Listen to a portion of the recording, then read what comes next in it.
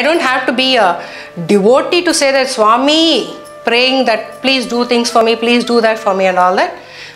For me, more than praying, I think I'm more comfortable like talking to him as a friend. I can just go confide in him, I can just shout at him and I'm done with it. So I think that's the way I think Swami has made me feel like a welcoming daughter-in-law, as a welcoming friend.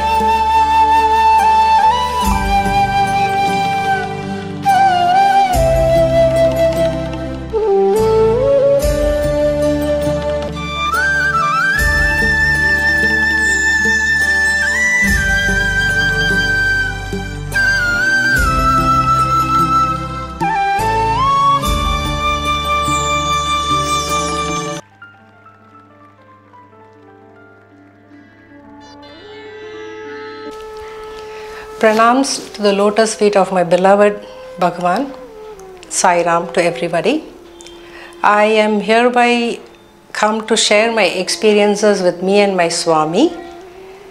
But before that, I would like to share my experiences with my father-in-law, who is also my father-in-law, and me being the daughter-in-law. See, there was a time when I got married and came into the fold of the family that I got married into. See, in those days, we were not allowed to sit and have food with the elders of the family. We are supposed to serve them and then we should have our food.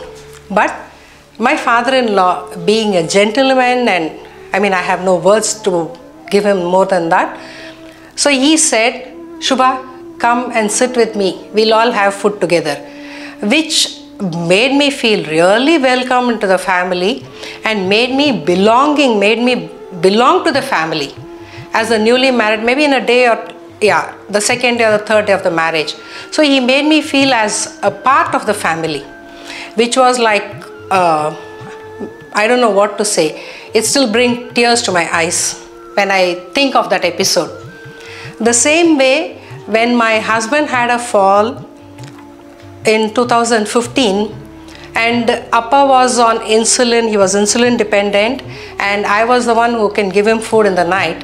When I told him, Appa, my husband has had a fall, he immediately told me, Ma, take the keys, the cupboard keys, which he doesn't give it to anybody, and then he said, take whatever money you want. And he said, don't worry about me, I'm capable of taking care of myself. I will do, don't worry about the insulin, I'll ask somebody to do it, but your work is you go and take care of your husband. And he said, whatever money you want, you take. So immediately I told him, Appa, if not for you, whom will I go and ask for the money? So when I need it, you better have it and you give it to me. So that was the way I actually interact with my Appa. So these two instances has really made, this is a small one or two instances which made me feel very, very comfortable. And the day that we came from the hospital after the head injury, everybody was asking Sukumar whether he has had food. They were feeding him, the entire family of his sisters. Whereas my father called me inside and he said, did you have food? I know you wouldn't have had food. You first go inside and have your food. This, because I was actually feeling hungry, but I was thinking more of my husband and other people in the family, whereas one person who could think about my hunger and everything, late night around 1 o'clock after we came from the hospital, maybe 12:30, between 12:30 and 1, like it made me feel so welcome. I just touched his feet and went and had my food. That was how it was like for me with my father-in-law. So I started missing him after he left the mortal body. Then the corona came where they had a complete lockdown. My brother-in-law and co-sister said they are planning to move to Puttaparthi. Then my husband felt that why don't we also move to Puttaparthi?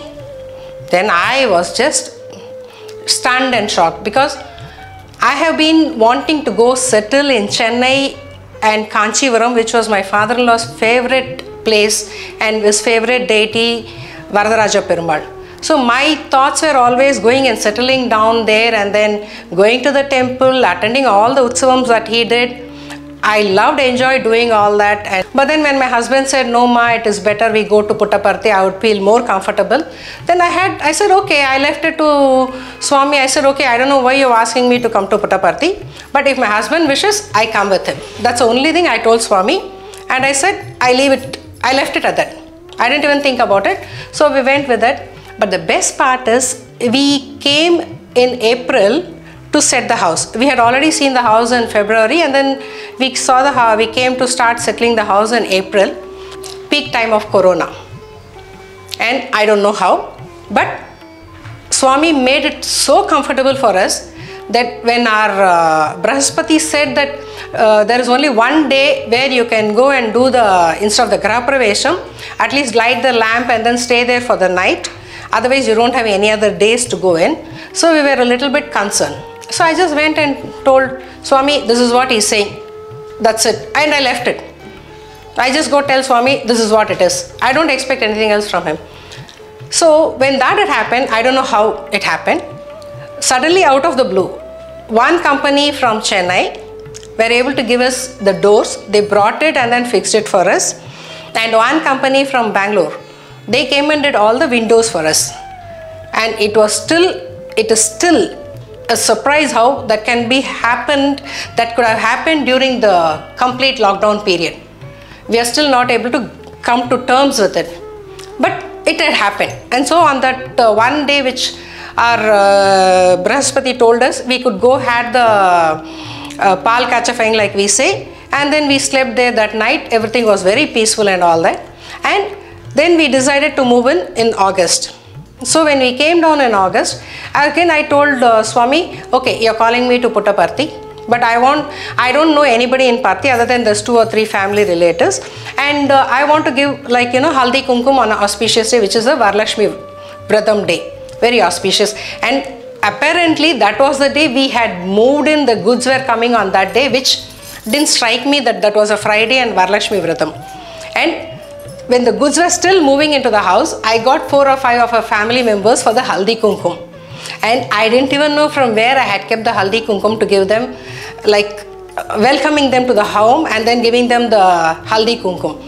I myself was just very much surprised how I could get everything out of the blue and then give it to them.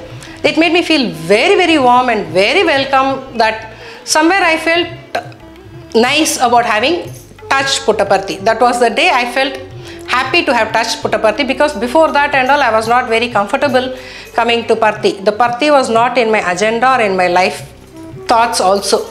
And then the next thing that had happened was when I had feeling very low after coming and settling down in our apartment. I was thinking I don't have any friends of my own. So I just went to Swami Photos and I said, hello, I'm feeling very bored here. I don't have anybody here. What are you trying to doing to me? And then I left it. And like a real loving father, the next day, one of our people in the second floor of her flat, she came with her son who's a special child, and she rang the bell. So I was so surprised, somebody coming and ringing the bell. So she said, I'm staying in the second floor. Why don't you come tomorrow? My son's birthday. I will introduce you to another person who has moved in here. I just couldn't believe that previous day evening I had told Swami, what is this? And next day this is happening in the night. So it made me feel, I don't know what to say, but it made me feel very nice. By his grace and making me feel that, okay, I have brought this girl, uprooted her from her comfort zone to my place. So I have to make her feel very, very comfortable, that she should feel happy to have come here as a daughter-in-law and as a good friend. So more than a daughter-in-law and a good friend, he's made me understand that a daughter-in-law and a good friend can both gel together with him. I don't have to be a devotee to say that Swami, praying that please do things for me, please do that for me and all that. For me, more than praying, I think I'm more comfortable like talking to him as a friend. I can just go confide in him, I can just shout at him, and I'm done with it. So I think that's the way I think Swami has made me feel like a welcoming daughter-in-law. as a welcoming friend. There was once one more episode that there was an acid bottle which fell from the shelf down and it had splattered on my face completely. But my sari got torn with the acid, there were dots and everything, but my face was zero acid on my face. I don't know what to say. It is still a miracle, but he has made me feel, saying that nothing will happen to you. You are this thing. You're my dog. I will make you feel very comfortable, and not a scratch also will not come into your body. Like how the daughter is being taken care completely.